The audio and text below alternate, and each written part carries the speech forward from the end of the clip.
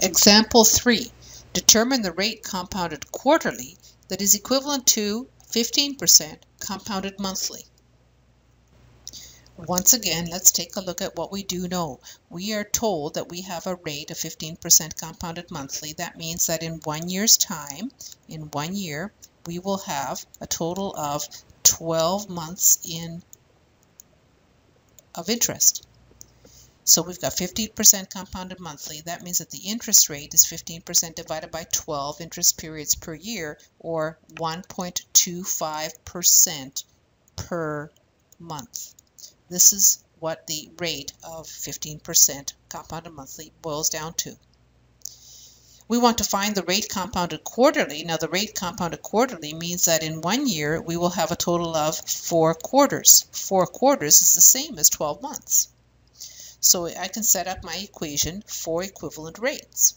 I'm going to have in 1 year's time 1 plus 0.125 per month for 12 months is going to be equal to 1 plus my rate per quarter compounded. How many quarters in a year? There's 4.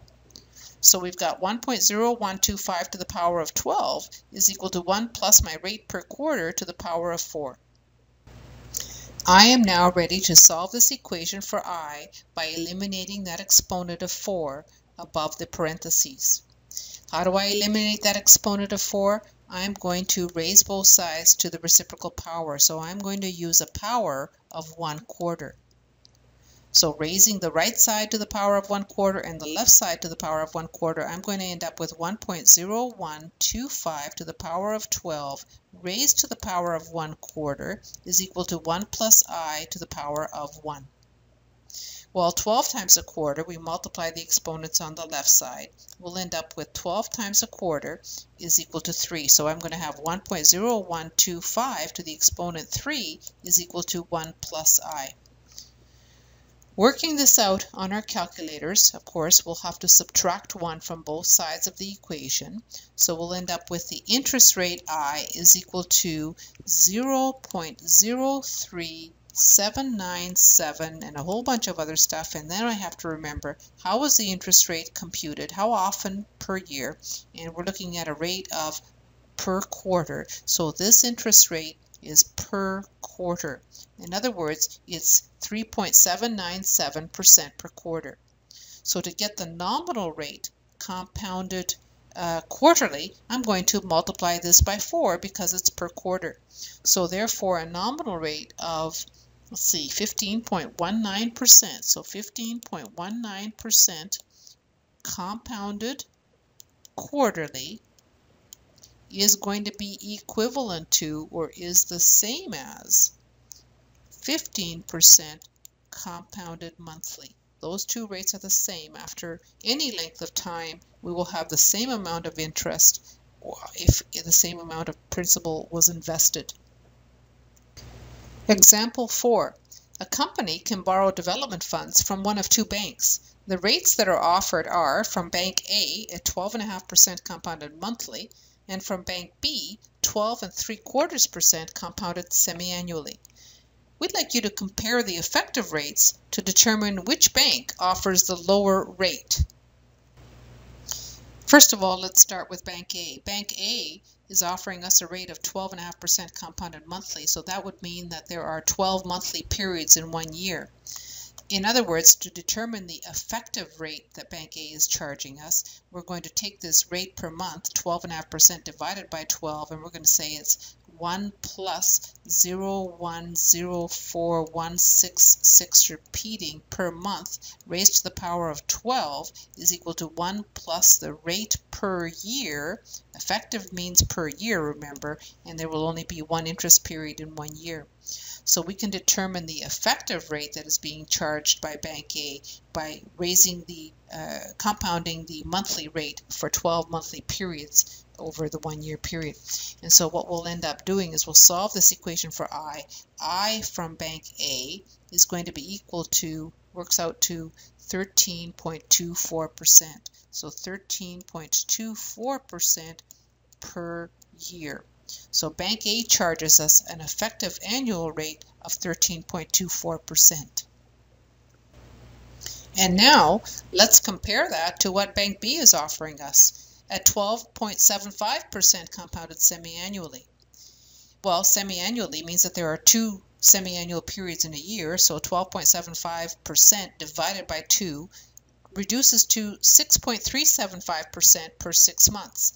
And that is what Bank B is charging us, 6.375% every 6 months. Well, after a 1-year period, we're looking at two semi-annual periods, so 1.06375 per 6 months compounded twice in 1 year will be equal to 1 plus the effective rate per year from Bank B, compounded once. Effective means compounded annually. And of course, we're going to square the left-hand side of the equation and subtract 1 from both sides of the equation to solve for I. And we'll end up with a value for I that is equal to, I is going to be equal to 0.131564, and this is the rate per year from Bank B.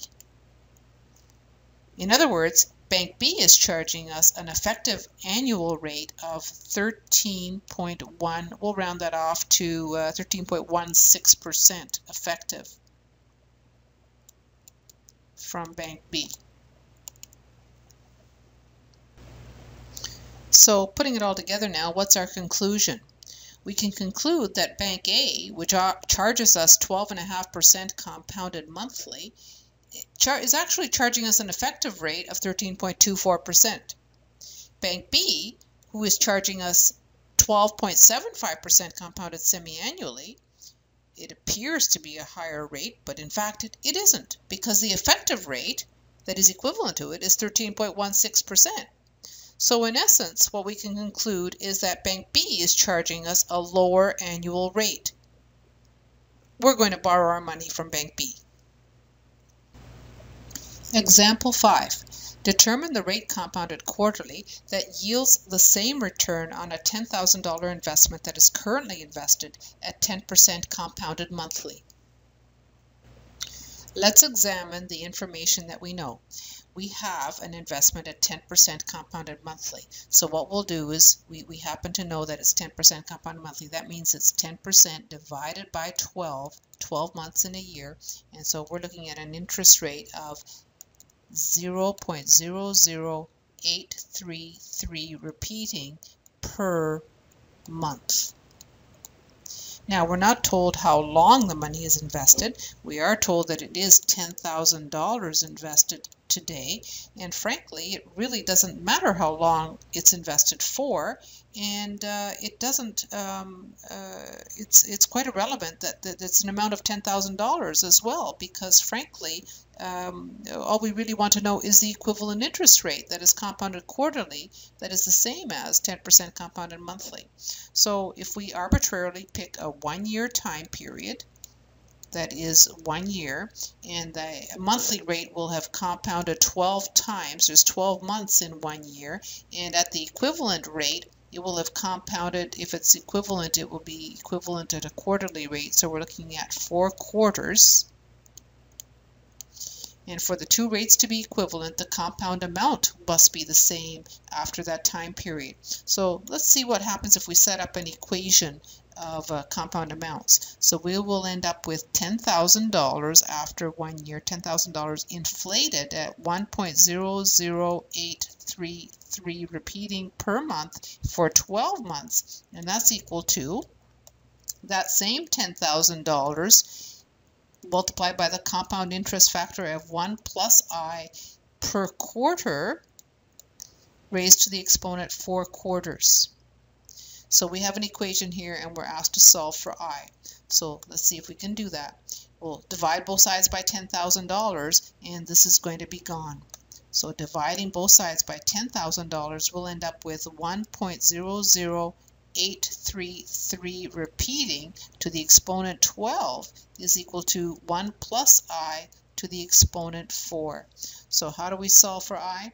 We're going to raise both sides to the power of 1/4 because we want to solve for the variable that's inside these parentheses, we need to eliminate the exponent of 4. So we'll use a power of 1/4 on both sides. So we'll end up with a new equation that says 1.00833, repeating 12 over 4 is 3, raised to the exponent 3 is equal to 1 plus the interest rate per quarter.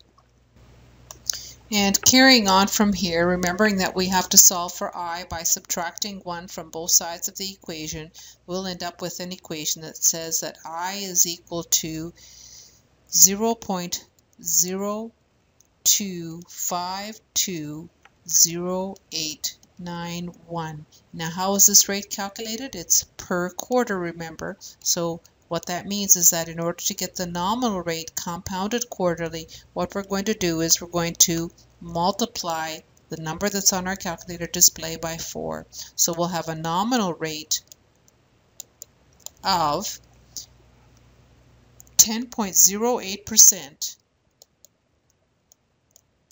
compounded quarterly, which is equivalent to, it is the same as 10% compounded monthly. So we have an interest rate of 10.08% compounded quarterly that will be the same as 10% compounded monthly.